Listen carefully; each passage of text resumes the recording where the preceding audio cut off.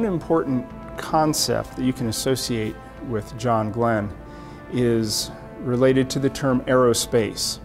The Air Force coined the term aerospace, but John Glenn was one of those guys who personified the term aerospace.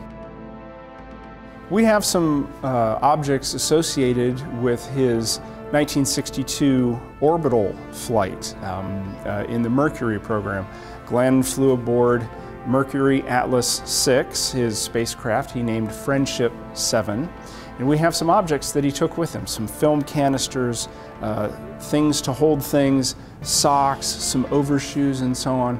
And the reason we have them here is because Glenn has a connection with the Air Force. During that flight, of course, the Atlas booster came from an Air Force ballistic missile program. So astronauts riding on top of this Air Force missile into orbit was a significant moment not only for the space program but for the Air Force as well. Glenn served as an Air Force exchange pilot, served in the Korean War flying alongside Air Force pilots, and served as a combat pilot there. 27 missions with Air Force pilots and downed 3 MiGs along the way. The Mercury spacecraft that we have on loan is a flight-rated vehicle. It never flew in space, but it was made to fly in space. It actually provided parts for the last Mercury mission. And the things you can learn from looking at this vehicle is, first of all, how tiny it is. This is a tiny little vehicle.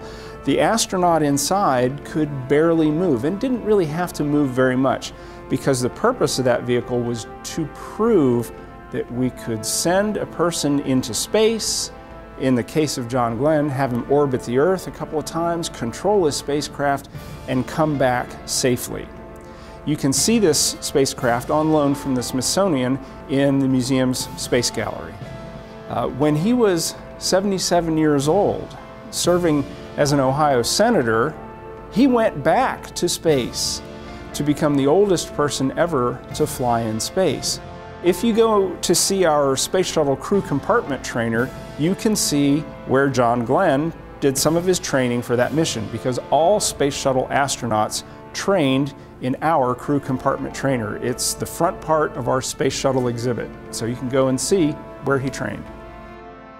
The purpose of his space flight on STS-95, a Space Shuttle flight in 1998, was to study the effects of spaceflight on aging.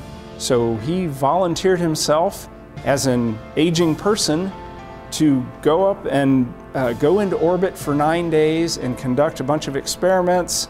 And so there's yet another John Glenn example of public service. He's an aviator, an astronaut, a senator, and then an astronaut again.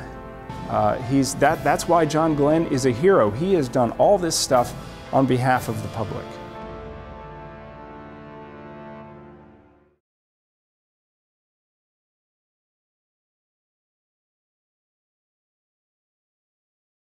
I guess you're about the only person around that doesn't have TV coverage of the scene. That's all right, I don't mind a bit. They've got the flag up now, and you can see the stars and stripes on the lunar Flag surface. up now, you can see the stars. Are you getting a TV picture now, Houston? Neil, yes, we are getting a TV picture. You're in our field with you now.